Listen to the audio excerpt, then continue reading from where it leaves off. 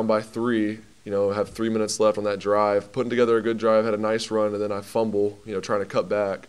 I'm kind of right away I was like, oh, the game's over, I fumbled, and I was just obviously, couldn't believe it, I was disappointed. And then I look up, I'm like, we got 3 timeouts. Our defense has been bowing up every time we've needed them today, so I'm standing there at our defense's mercy, just praying we get a stop, and really believed in those guys, just what they've shown, and didn't even flinch. When I'm walking off, they're all picking me up, walking off after the fumble.